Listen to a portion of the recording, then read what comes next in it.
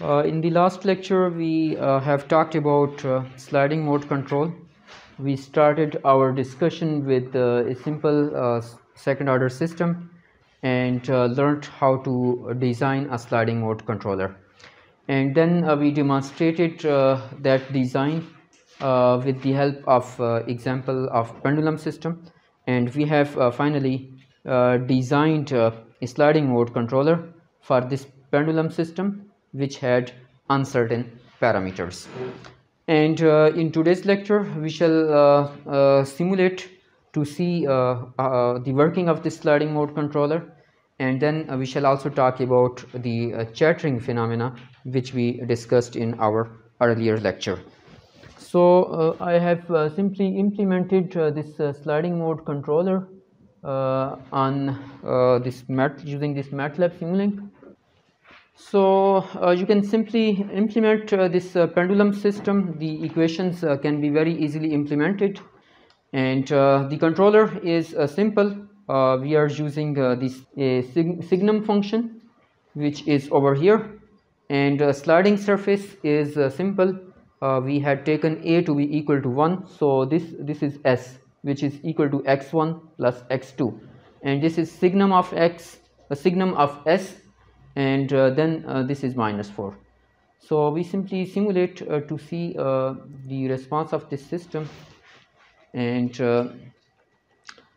here is the phase portrait. We had set some initial conditions. The initial velocity was set to be equal to 0.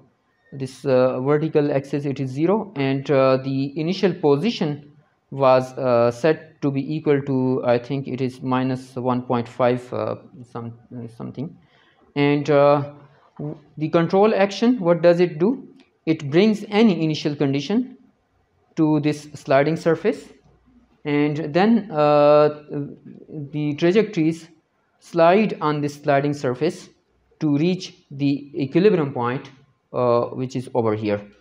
I have also plotted the variable theta, the angular position, that is shown over here. This was, is it visible?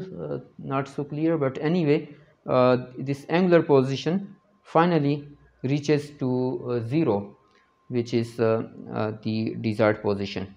And plot of the sliding surface which was initially non-zero. The control action brought the trajectories to the sliding surface, that is at s equal to 0, and then this in a very brief time you see that the trajectories reach to the sliding surface, and then it continuously stays equal to 0. And the control action is some kind of impulses. These are impulses which are shown over here.